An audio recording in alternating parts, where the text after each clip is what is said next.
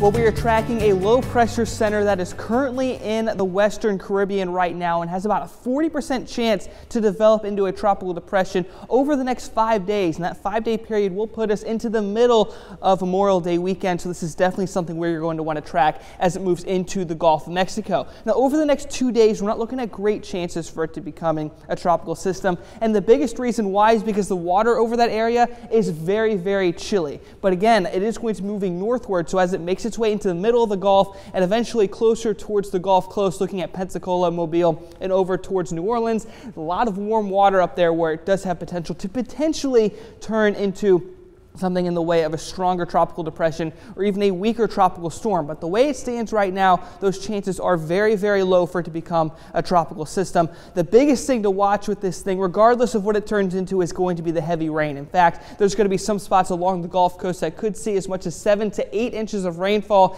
And again, I'm mainly looking at these places like Pensacola Beach, Destin, and Panama City. Very popular areas for Memorial Day weekend. And even for those of you that plan on staying in Georgia, Alabama, or anywhere in Florida, you are still going to be looking at significant rainfall over the next 7 days as well, with most of this moving in at some point either Friday, Saturday, and lasting through early on the day next Tuesday. Now, those of you that plan on staying in here in middle Georgia, you're going to see somewhere around 3 inches of rainfall. I don't think 7 is going to be in the cards for us over the next 7 days, but you're going to see a lot more of that rain really sticking closer towards the Georgia-Alabama border and really around places like Macon and Warner Robins before it eventually tapers off the closer and closer you get towards the Atlantic. Okay, last thing I want to leave you with is going to be a quick look at the 7-day forecast. And overall, this rain is going to be lasting for a few more days. And again, Friday, Saturday, Sunday, Monday, not just here in Georgia, but everywhere across the southeast is looking at great rain chances during that time. Potential for heavy rain and maybe thunderstorms, but as of right now, widespread severe weather is not expected.